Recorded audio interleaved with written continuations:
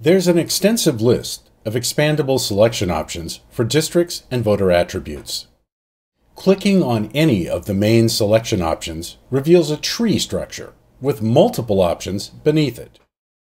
Once the tree's been revealed, individual counts for each of the possible attribute selections is shown to the right, along with a percentage of the total voters.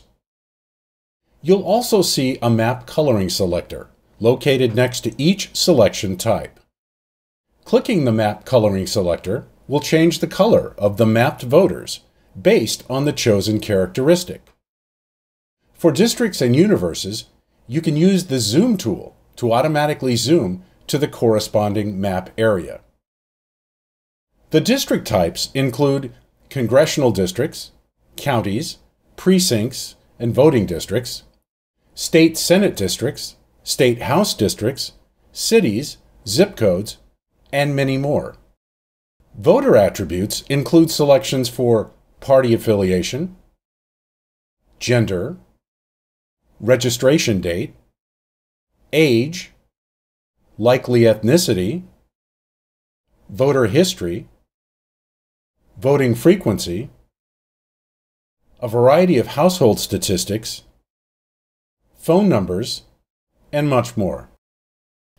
In addition to the map coloring selector, there's a spreadsheet row selector for each selection type. And there are spreadsheet column selectors for each individual attribute.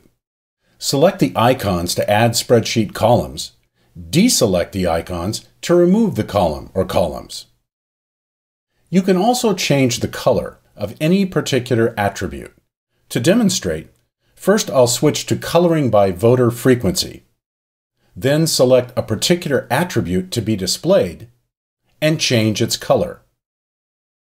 Return to the default colors by using the Reset Colors button. There are multiple attributes for each selection type. Clicking on any individual attribute narrows the universe to only those voters who meet that selected criteria. As an example, suppose you want to view the female Republicans between the ages of 18 and 45 in Alameda County, California. First, select Alameda County and use the Zoom crosshair tool to zoom to that area on the map. Now, let's make voter attribute selections for Republican from the Political Party tab, Female from the Gender tab, and the age range of 18 to 45 from the Age tab. Here's an important note. As you continue to target voters based on your attribute selections, the number of voters displayed on the map changes accordingly. Keep in mind that every additional selection narrows the universe, and by unchecking a box, that selection is removed from the universe. Finally, you can always return to a full state view using the Zoom tool under the Total tab, or manually zooming out with the Bing Map controls. And you can clear your attribute selections at any time by using the Clear All Selections button.